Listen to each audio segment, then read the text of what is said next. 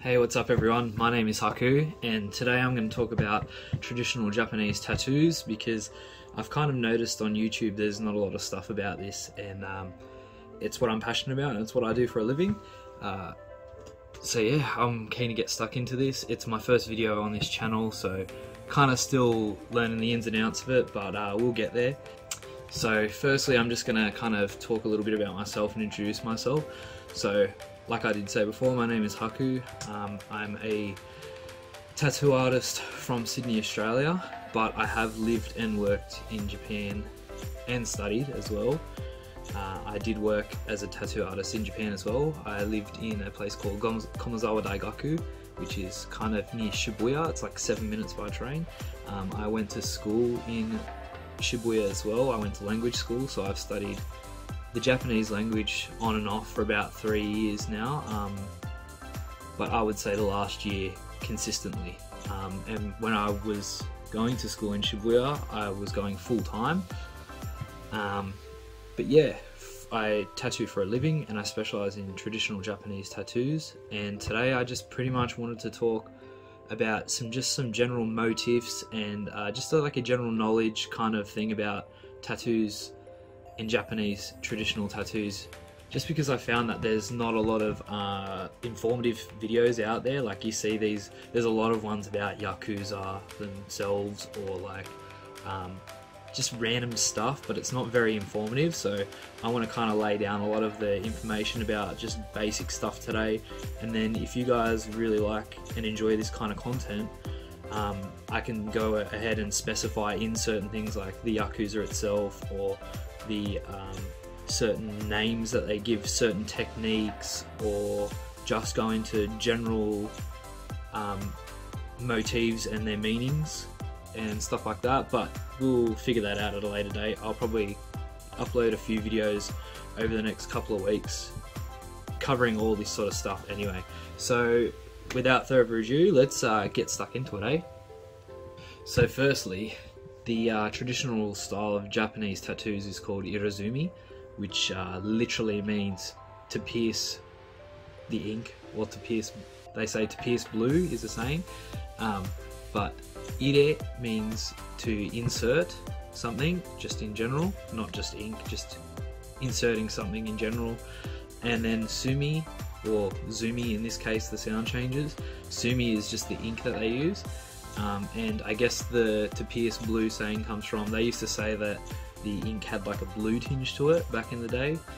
Sometimes you actually can still notice that, but it's very, very hard. Like you look at black ink and grey shade and people are like, what? It's not blue. But if you see sometimes different artist shade next to another, like they do look, the greys look warmer rather than cool.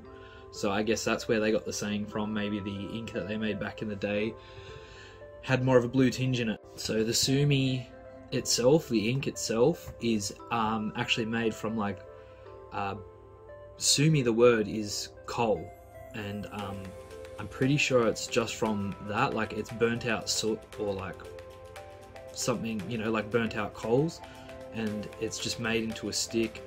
It's also bound with like animal fats and stuff like that. So it's not vegan friendly. Obviously, nowadays the newer inks that are coming out, they're not made from any of that stuff. It's vegan friendly, most of it. But yeah, that's how it was made back in the days. Yeah, so the once you have the ink stick, they kind of grind it down.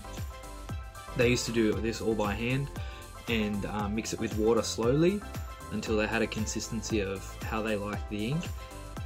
You just add water over time.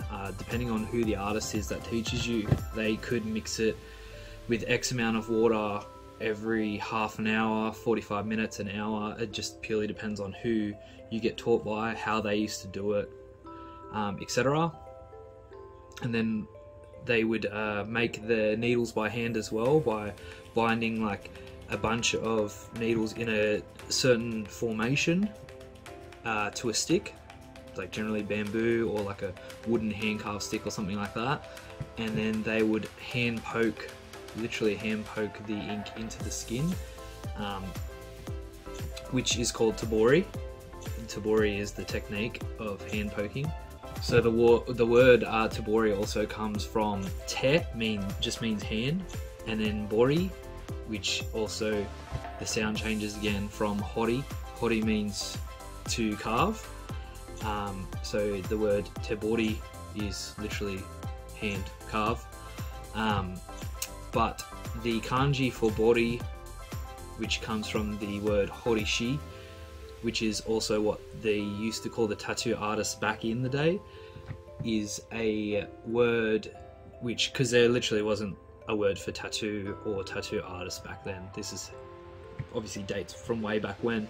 Horishi was literally just a stone carver or someone that just carved things in general, so they used to just call them horishi, which is a traditional way of saying tattoo artist. So I'm sure you guys have heard a lot about general kind of words like yakuza, and you've probably even heard the term irizumi before, or tabori, horimono, stuff like that. Horimono is just like pretty much another word for tattoos, and sometimes people use that word for like the full body suits.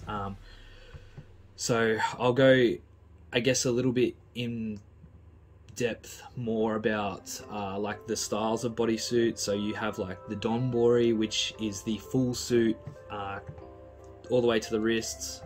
It cuts off around the neck, which really wasn't that popular to start off with, because the yakuza originally, when they were getting tattooed, they wanted to cover all their tattoos, right? So they were getting the munawari bodysuits, which is the big gap down the front, which they call the river, or munawari, and they would only get the 3/4 sleeves or the half sleeves, so that they could still cover everything with their kimono.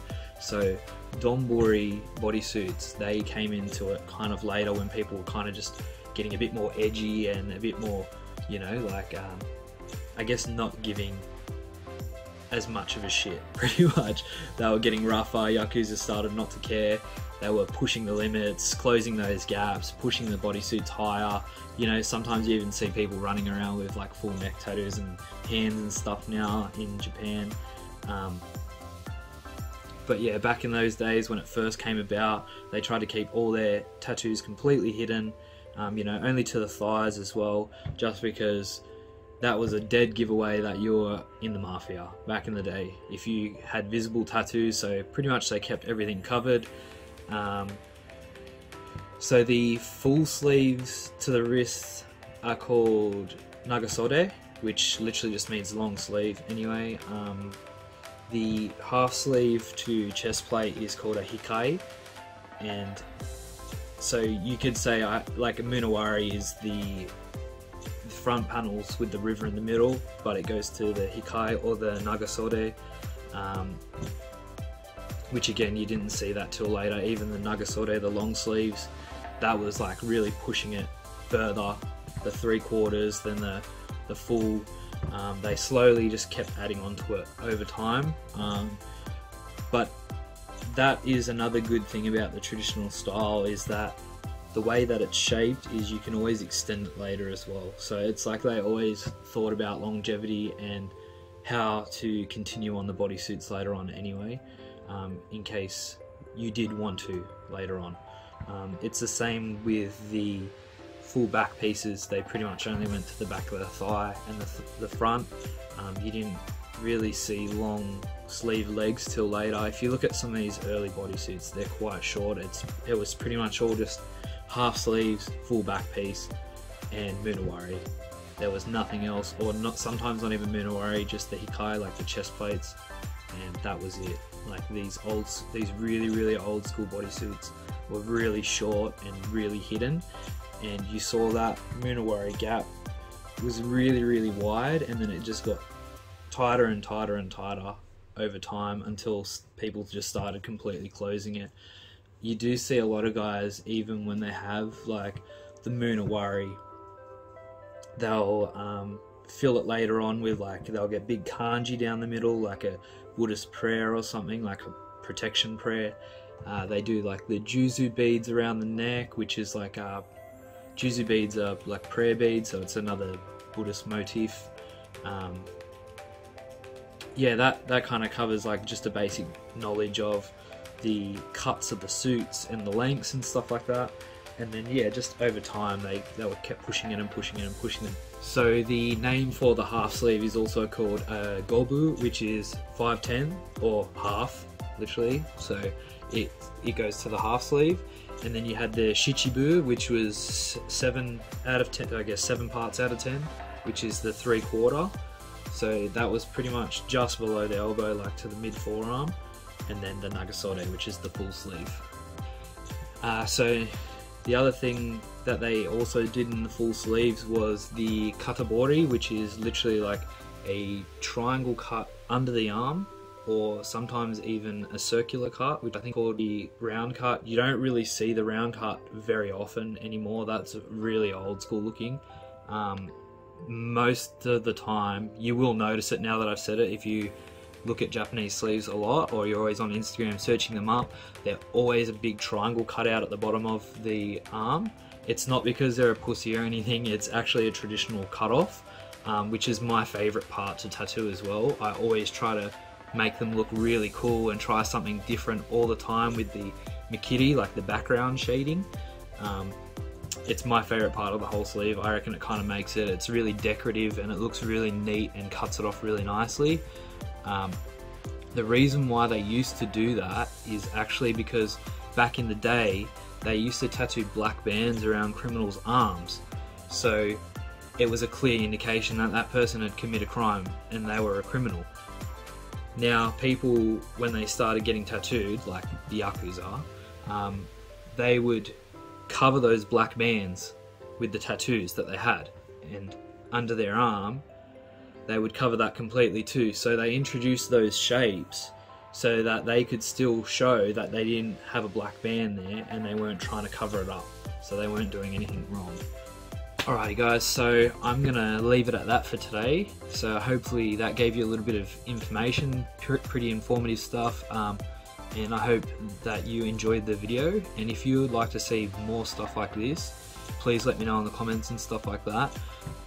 If you'd like to know more about me, I can leave my tattoo Instagram in the description below, so you can go check out my work, and just let me know in the comments if there's anything that you would like to hear from me, like more about like certain motifs, or if you have any questions or anything like that, I can include in future videos. This was just like a general kind of knowledge thing, like just to break into it, but I can go into like really big depth of certain subjects later and certain topics, and just cover one certain thing in a video rather later, and make a full video out of that, or make like a whole series, like whatever you guys are keen for. I'm keen to keep making these videos and stuff like that. So yeah, on that note, I'll leave it at that. And yeah, if you're keen to suss out my work, I'll leave that in the description below. You can go check out my Instagram, give it a follow, give some stuff a like, that really helps me out. And yeah, just like and subscribe this video as well, because this will help push the channel up and it will keep me motivated to keep making these videos for you guys. So hopefully I see you in the next one, and till then, take care, peace out.